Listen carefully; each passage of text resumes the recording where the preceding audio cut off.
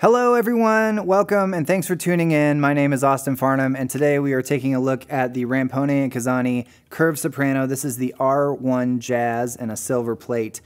Today we're going to talk about a little bit of specs, do some playing examples, and mostly I'm going to give you my opinions on the feel of this saxophone compared to other saxophones I've played and other Rampone and Cazzani saxophones that I have played. So just in case you're new to the Rampone and Cazzani brand, as I was not so long ago, they are an Italian company, a family business that started back in the 1800s, one of the first saxophone builders in the world, and they have yet remained a small company because they put so much attention to detail into their saxophones, and not just their saxophones, but their accessories and also their cases, which I'm going to get into in a little bit. The thing that really hit me over the head with this saxophone right from the beginning was just the amount of control. It's a wide bore system, which is great for jazz. It feels like you have a lot of power and punch in such a small instrument, but it also has such control. Like there's no sense that even when I'm blowing a ton of air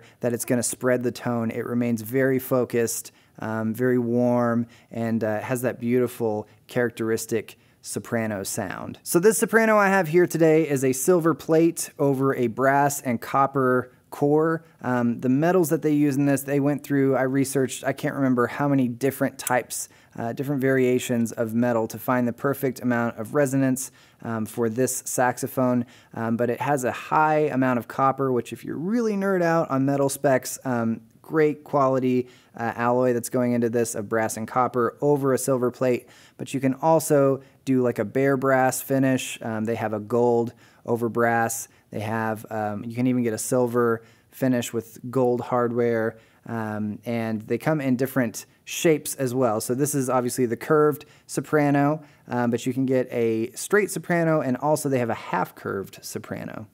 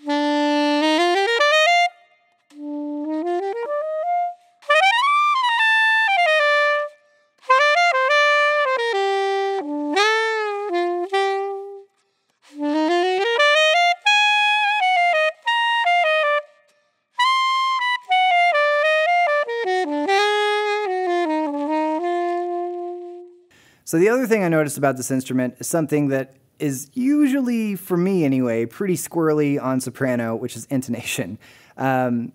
This can be a really wild instrument in terms of going from one octave to the next on a note and having huge variation in your tuning. And I noticed that this thing, once again, hand-built instrument, they go through this thing with a fine-tooth comb.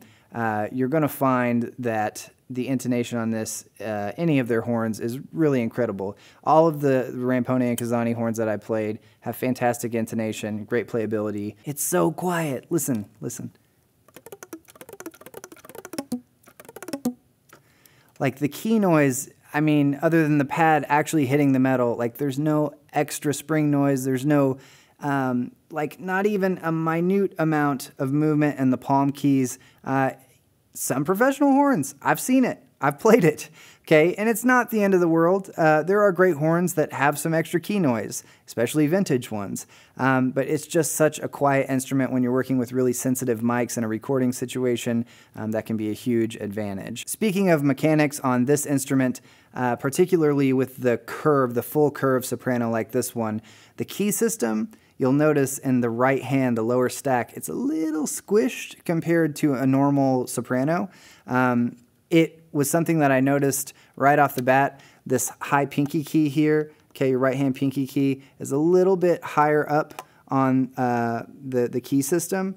But like anything, you get used to it over time. I wouldn't necessarily say it's a bad thing, but when you're working with a compact instrument, the key system is going to be a little more compact, so it's something to keep in mind. I love that this is a brand new horn, and it just has sort of a matte patina on it already. It looks as though it's sort of a vintage silver horn. I like that because what's going to happen as soon as you play a saxophone, you're going to get fingerprints on it. And so having those like super, super shiny ones, I just always smudge it, and my OCD, it just goes crazy and it bothers me. So I like the fact that this has a little patina already on it. It's hand engraved on the bell. You have the Rampone and Cazzani name with the R1 Jazz logo on the front. The other thing, when you open the case on this and see this horn for the first time, you just really get a sense of the craftsmanship and the detail. Like, they even went so far as to round off, hand sand the cork on the neck, like just so that it has that perfect fit for the mouthpiece, and it's just a really smooth edge on there. Like, every single element of this horn has great attention to detail. I love the handles on these. The construction on them is super, super sturdy. The zipper bag, like, this is a tiny instrument. It's a tiny case. But look how big in comparison that storage bag is, okay? Like, I can hold my neck strap, mouthpiece, reeds, all the accessories that I need in this case. You don't have to carry around a separate bag. Like, it's got everything sort of built in. And that case is solid, rock solid, hard body. It is not soft at all. Like, very sturdy, flight-worthy case. The handle construction is made out of thick metal. So you've got the zipper system, which is a heavy-duty zipper, and you've got the clamp and a lock on that as well. They put attention to detail into their instruments, but they want to make sure that they're protected, and you've got a sweet case to go along with it.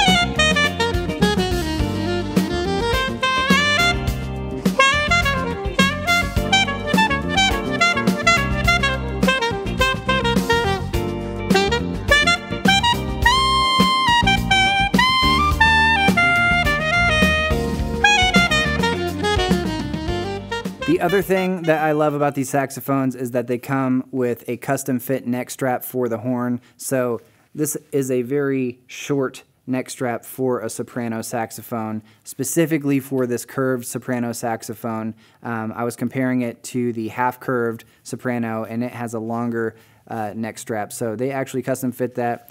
Leather, once again, for the padding. It's got a nice little cushion in there too. It's really comfortable, but my favorite thing about this is, one, this like nice little wooden accent piece here. It is so functional. The way that you grab this thing right here, it just moves super smoothly, pulls down super smoothly, and you have a really nice carabiner. It's got some rubber padding on there to protect the metal on your horn, but you know that your saxophone is going to be secure if you're one to use a neck strap with the soprano. So another bit that I wanted to talk about is just playability on this horn. Now, of course, this is my opinion on how I play saxophone, how it responds for me, but it is a wide bore system. It has a very open, sort of classic, beautiful soprano sound. There's warmth in it, but there is a ton of control. I feel like a healthy amount of resistance when I'm really pushing into this horn, and it allows me to play out and play loud, but I don't get a spread tone. Like, the core of the sound always stays true on any part of the instrument, high or low, and I love that about the saxophone. Listen, I know this is a review, and I'm supposed to give you the good with the bad. I literally have nothing bad to say about this horn. It's freaking awesome. It looks beautiful. I'm a sucker for silver horns. I love horns that have all of the new mechanics. It's got a high F sharp on it, but it looks like a vintage horn. Hand craftsmanship. I mean, they really do spend the proper amount of time that it takes to build a great saxophone, and this is no exception. I mean, it is just a fantastic horn. So you can check it out at palinmusic.com, the Rampone and Cazzani R1.